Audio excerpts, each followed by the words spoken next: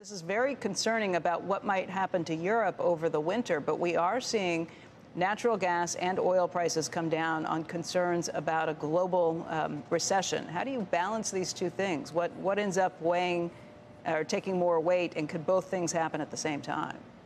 I mean, the natural gas story remains, I think, the most important economic story because Europe is really facing a serious economic crisis.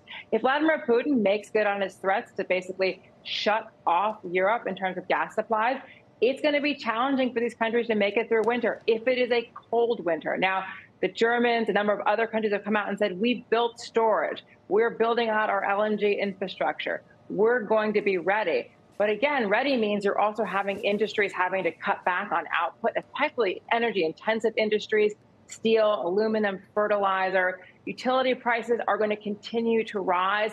It's going to necessitate governments having to spend more money to shield consumers from the impact of those price increases. So I do think that Vladimir Putin is playing a very serious game of brinkmanship with Europe on natural gas. We could be saying both things at the same time, though, right? Brinkmanship when it comes to natural gas in Europe and potential serious problems there. But with WTI down closer to $80 at this point, is it a situation where it's a tale of two cities, perhaps? Europe's in big trouble, the rest of the globe not so much? I mean, I think this is going to be a really interesting question in terms of what happens on oil with these price caps, because right now, market participants are very concerned about recession. They're looking at the China story with continued COVID lockdowns, weak economic data, and they're basically saying the outlook on the demand side may not be great. The supply picture, we have this U.S. SPR release. It's going to be winding down. The question is, come December 5, are we going to have serious economic sanctions that pull Russian barrels off the market? Or will this price cap plan that the Treasury has been pushing essentially keep the market well supplied because Russian oil will continue to be on the market just at a discount? Do the Russians want to play along? I mean, they've said, you give us a cap, we give you a floor. So the question is, will Russia basically start withholding oil supplies going into that decision? Do they potentially disrupt other countries' output? And what does OPEC do? We had this OPEC meeting on Monday. They did this micro cut, but they said, look, we're willing to do more. We stand ready. Will Saudi Arabia essentially do a massive short squeeze if they see prices moving further down? I think OPEC is a very important wild card to pay attention to.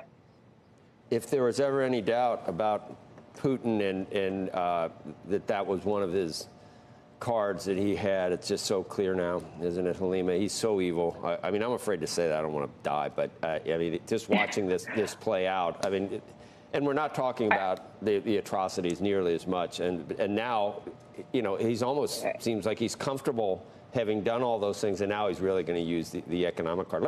So 19 degrees. I thought 19 degrees Celsius is where you could get arrested if you. So 19 times 9 over 5 plus 32 is 66 degrees. So we should go long sweaters for sure in Europe. Don't you think, Helima, in Germany we should buy sweater stocks?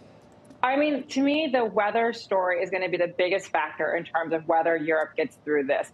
If they have a cold winter, they are going to go through storage very quickly, and there are no additional supplies coming in from Russia in almost any circumstance. So the question is, where is the available gas to help supply Europe in a cold winter scenario? And the last thing I'm going to say is Vladimir Putin didn't just threaten to cut off energy supplies. He also said he may not allow Ukraine's grain to go out to market. Remember, there was this deal with Turkey. He basically said we may not allow this to go forward. So we're going to have a food crisis as well. Helima, but we don't understand the SPR. How much are we draining?